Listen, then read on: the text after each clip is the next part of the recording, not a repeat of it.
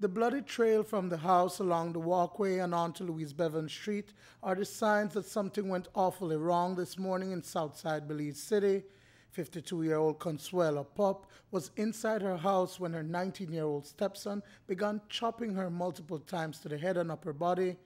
Pop ran out the house and onto the street in fear of her life, her attacker in hot pursuit, chopping her with 2 machetes. Even more traumatic is that the incident occurred in the presence of her daughter, who stood watching helplessly as her mother was being hacked by her stepbrother. Upon the arrival, they conducted an investigation into the incident, which revealed that 19-year-old Dinsdale Flowers had inflicted chapung to his stepmother, 52-year-old Consuelo Pop, and a neighbor, Angelo Figueroa.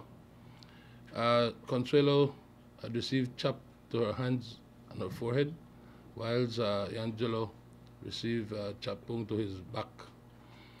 At this time, Consuelo is listed as critical, and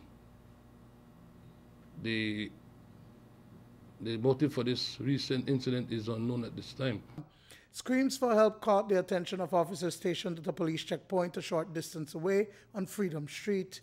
2 officers initially responded and apprehended Pop's stepson, Dinsdale Flowers, with the machetes in hand. A police pickup rushed Pop to the KHMH for urgent medical care. Minutes later, another chopping victim, D'Angelo Figueroa, was taken to the hospital by police. Yeah, we have 2 machetes at this time because in our position. Okay, sir. Does the accused have any priors, sir? Actually, I don't have any information as to the accused status as it. He's in custody at this time, though. While a motive has not been ascertained, the case is being handled by the Domestic Violence Unit.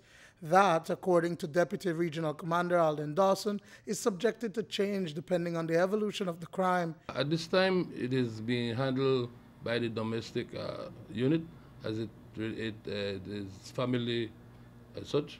However, based on the nature, as the case progresses, we'll decide whether CIB intervene or the DVU continue with the investigation. Duane, Moody for News 5.